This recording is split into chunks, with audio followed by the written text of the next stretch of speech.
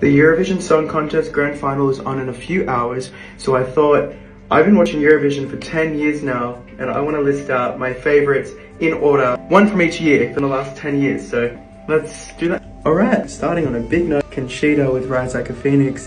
What haven't I already said about Conchita? What an amazing way to be introduced to the contest, right? Alright, number 9, Mr. Mons with Heroes. I remember this was the first year that I watched Eurovision where I finally understood it. I mean, Conchita was last, now I finally understand it, and I was rooting for this to win so hard. And then it did, and I just remember going crazy, and that kind of made me fall in love with watching again and again and again. So, there we go. Next is Sound of Silence by Dami. I remember this was the first time that made me think, ooh, we're gonna be sticking around for a while. Like, that's the one I love. By far the favorite of that year. Alright, number 7. 2017, Salvador. I still think this is possibly, not even just Eurovision, one of the most beautiful songs ever written. Top 3 favorite Eurovision songs of all time. Whew, I still cry every time. Okay, so picture this, it's 2018. It's 5 AM in the morning, I'm sitting there, and this is on my TV screen. One of the most amazing things to ever step on the Eurovision stage. I'm obsessed.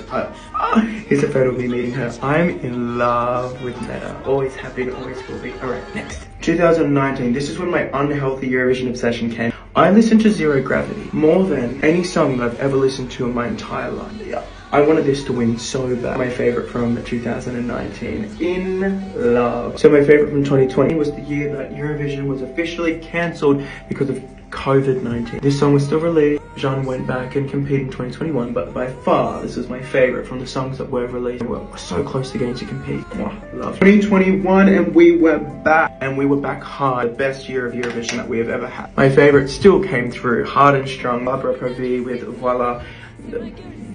Maybe the best Eurovision song. Maybe my favorite of all time. Maybe. I think so, yeah. Alright, it's 2022 and the absolute impossible has happened. I'm now representing Australia at Eurovision.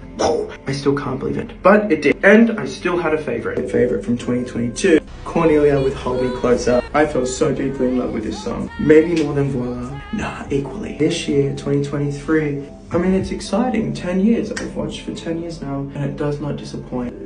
Tattoo is a masterpiece. It's absolute genius. Don't get me wrong, Finland is incredible. In any other year, I would say they are my winner.